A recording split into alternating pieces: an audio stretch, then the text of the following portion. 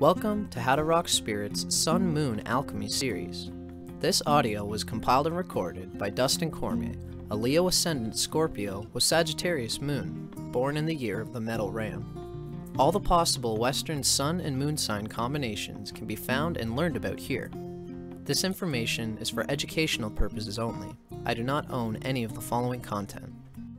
For more astrology lectures and my own Cosmic Consciousness audio lecture series, check out How to Rock Spirit's YouTube channel, where I rap about everything from philosophy and transpersonal psychology, to psychedelic spirituality, to tantric and occult mysticism, and even to Marx and Engels and the materialist sciences.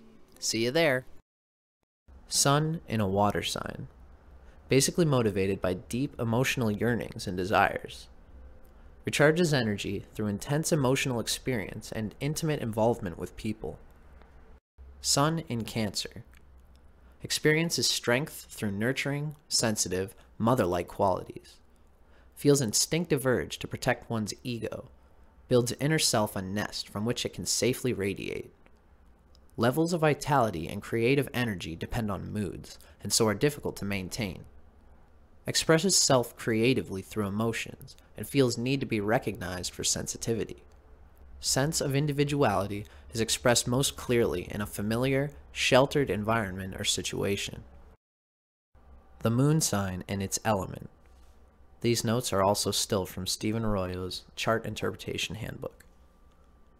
The element of the moon's sign represents an attunement from the past that manifests automatically, a mode of feeling and being that one needs to be aware of in order to feel inwardly secure and at home with oneself. This element and experiences related to it feed your need to feel right about yourself. This element and experiences related to it feed your need to feel right about yourself. By such modes of self-expression, you are satisfying a deep inner need that can give stability to your entire personality. The moon's element also shows how you react instinctively to all experiences, with what energy you spontaneously adjust yourself to the flow of life. Moon in water signs.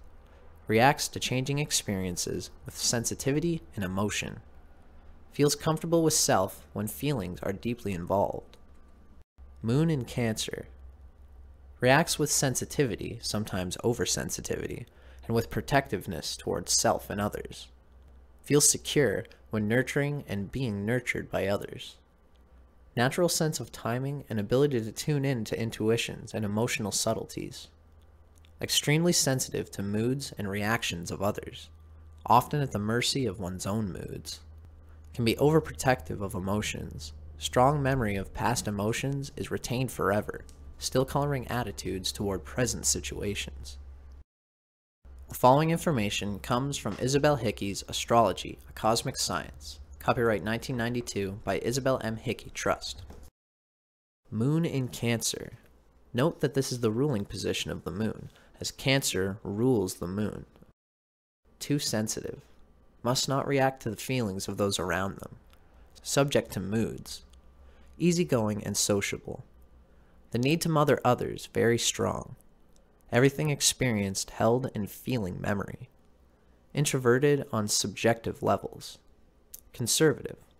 Operates in a deliberate social way. Can be carried away by tides of emotions. Far too sensitive in response to environment. Can be psychic.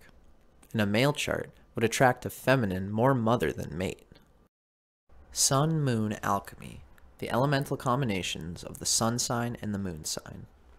The following information comes from Charles and Susie Harvey's Sun Sign Moon Sign. Copyright Charles and Susie Harvey 1994, again in 2003. First published by Aquarian 1994. Each sun-moon type is a combination of elements. In the following descriptions of the element combinations, please remember that the pairing can be either way around. For example, a fire-earth combination refers equally to sun-fire, moon-earth, as it does to sun-earth, moon-fire. There will be subtle differences, but the dynamic is generally the same. The four pure types, with both sun and moon in the same element, most vividly express the element involved. Such an emphasis on one element also represents an imbalance, so such types are liable to swing into their complementary or opposite element. Water-water combinations. Water is the element of feelings and imagination, and the English language is full of water imagery, which is descriptive of this type. The strongly water type is able to get into the mainstream and go with the flow. They drink in life's experiences, and nothing washes over them. They can gush with feelings, quickly go misty with emotions, and dissolve into tears.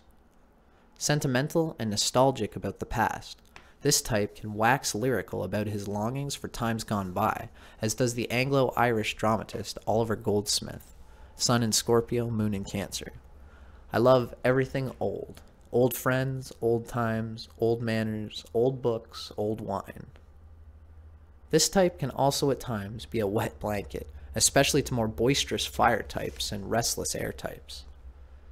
In politics, their compassionate natures incline them to be the caring and compassionate wets, rather than the airy dries with their doctrinal purity. Hardier types may consider water individuals to be drips and still wet behind the ears. But still waters run deep, and the feeling strengths of the double water type give the capacity to empathize with others and to show caring concern for everyone in need. This individual also has a rich imagination and often the ability to get inside the skin of another. Hence, the poetic, artistic, and theatrical talents often come easily.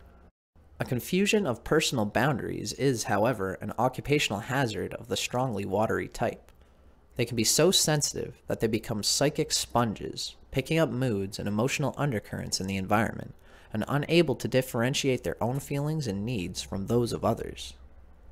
This type wants emotional security and emotional food, and because the two do not always come together in equal doses, they can easily get hurt. If wounded, this person can withdraw into an icy silence, but once their feelings are recognized and addressed, their heart quickly melts and thaws out, and they are soon back in the flow of things. Shadow side. Swimming in the seas of subjectivity does not make it easy for double water types to engage in clearly reasoned arguments or objective judgments. They know how they personally feel about people or situations, and that is their reality, rather than a collection of objective facts which lead indubitably to a logical conclusion. Hence, the strongly watery individual tends to remain irrational when they think they are being rational. This type needs to learn how to think things through with more detachment. Yes, they may have had a bad experience with a Malaysian taxi driver, but does that really make all the Malaysian race bad? The double watery type is also prone to cling in relationships because they provide the arena for the emotional exchange, containment, and security that is so vital for this individual's well-being. This type often needs to learn that letting go of just a little and allowing loved ones more room for maneuver usually strengthens rather than jeopardizes a relationship. Male versus female. Water is undoubtedly a female-oriented element, and hence generally much easier in our society for females to handle than males. Whilst men can be sympathetic, caring, and compassionate, it is still not easy for men in the West to show their feelings or to allow themselves to be seen dissolving into tears. In consequence, strongly watery men may actually swing into the opposite pole and become ultra-rational, detached, and unemotional to a degree that some would almost see as pathological. This can lead to men of this type and some women who take pride in showing no emotions and act only through reason. When this does happen, however, this type of polarized individual will always be found surrounded with highly emotional people and situations that act out the inner emotional life they find themselves unable to handle. This can be seen in the super rational husband with the hysterical wife, and the calm, reasonable psychologist who is deeply concerned in a supremely rational way to help those who have become confused and emotionally disturbed, quote unquote. The following observations about your Sun-Moon combination are drawn from insights gained from astrologer Jefferson Anderson's book, Sun Sign, Moon Sign, an observation of many different individuals. The writing itself comes from Mantak Chia and William Yu Wei's Cosmic Astrology. Copyright 2012 by North Star Trust, published by Destiny Books. Sun in Cancer, Moon in Cancer. The Bodyguard. The emotional sensitivity and depth of the Cancer along with your astuteness and ability to erect stronger barriers between you and your environment at the same time as you become more sensitive, combine with your resourcefulness, intelligence, and refinement. You either withdraw deep inside your fortress or utilize your natural ability in the face of the aggressive and hostile world. You saw and dealt with the uncongenial world around you in your youth, which is probably a test. Through careful examination, you ascertained the most dependable and certain way to move through a very irregular world at that time. You held on to this habit once it was set in motion. The double Cancer wants protection from the time of childhood until their old age. Nearly everything for them is self-protection. Building metaphorical castles to protect you and preparing your defenses occupies a lot of time. In dual points, this gives you huge weaknesses and terrific strengths. Your Cancer Sun is magnified along with the Cancer Moon. You keep a low profile and are humble in your lifestyle and interaction with others. You can have big swings of depression and high spirits with ebbing and flowing feelings and responses. You can, on one hand, have a deep understanding of the mood of people close to you, or, on the other hand, your overextended sensitivity may cause you to stave off people altogether. Phobias and fears of assorted varieties are also possible psychological results. But once dealt with, you can be very creative. You are astute at finance and have an excellent vision when it comes to business. A spiritual path may call you, because many Cancer people are quite religious. You move through life adapting your strategy and personality to handle the moment, even though you are active at all the times. Instinctively, you are aware of what others expect of you, and this makes you an excellent tactician and diplomat. There's nothing more fearful to you than vulnerability, so in a battle, you never go at an opponent straight on, but rather circuitously. Total withdrawal is possible if your environment is truly hostile or threatening, favoring complete closing off with others. That others do not care much about what you are hiding would probably surprise you. Your ego is actually the cause of your serious paranoia. A quick note from Charles and Susie Harvey's Sun Sign, Moon Sign. Sun in Cancer, Moon in Cancer. Your greatest strengths. Emotional perception and tenacity. Poetic imagination and expressiveness. Excellent memory and intuitive economic sense.